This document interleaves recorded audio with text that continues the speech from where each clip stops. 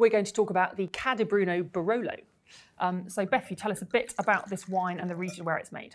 So this wine is made by the Rivetti family, who are on their 5th generation of being vine growers and winemakers. They are, as we've seen quite a lot across the wine club cases, environmentally minded because they're really passionate about passing the land on to the next generation. So this is certified organic as well. Now Barolo is in northwest Italy in the Piemonte region, which is just south of the Alps. You get beautiful views when you go flying over the Alps when you go to visit the area. And it's well known for kind of its very steep hillsides, which are fun if you're being driven up by Italian drivers, and lots of fog in the region. In fact, that's what the grape variety used in the wine, Nebbiolo, is named after the kind of fog of the area. Nebbiolo itself is quite structured grape variety, so on the nose you get lots of red fruit, and the palate is high tannins, high acidity, lots of body, lots of alcohol.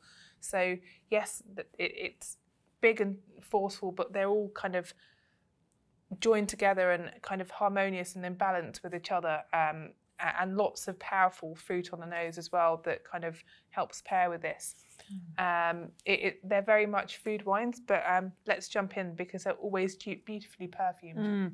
I mean, this is fairly young for a Barolo, isn't it? 2017, so maybe sort of just coming into its own. Maybe worth decanting for a bit before you drink it, give it a bit more air, a bit more time in the glass to let it open up. Definitely, but the winemaker is also using slightly more modern techniques. So there are kind of a couple of camps in Barolo, quite traditional structured wines for much longer aging.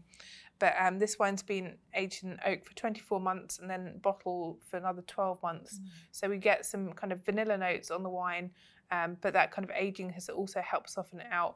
And I think it's quite fruit forward as well. Sure, let's take a look. Hopefully we'll get to the palate and the tannins will be really nicely integrated. I mean, the word that comes to mind for me is silky. It's just the tannins do flow through the mouth so beautifully, don't they? It's not hard to drink at all. They do, and you've got the acidity that really cuts through the end of the tannins as well and stops them being too mouth-filling.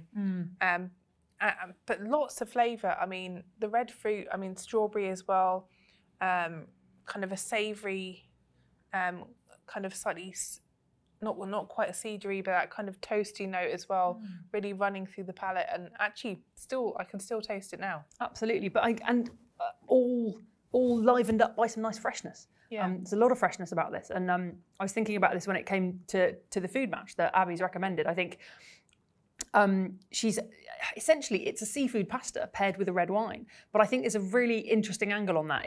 It's a clam pasta, and clams are a pretty meaty seafood, and then you've got this lovely breadcrumb topping which has those toasty notes, which they'll match up brilliantly with the toasty notes from the oaking.